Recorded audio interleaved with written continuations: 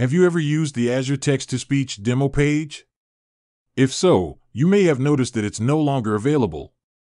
But don't worry, we have a solution for you.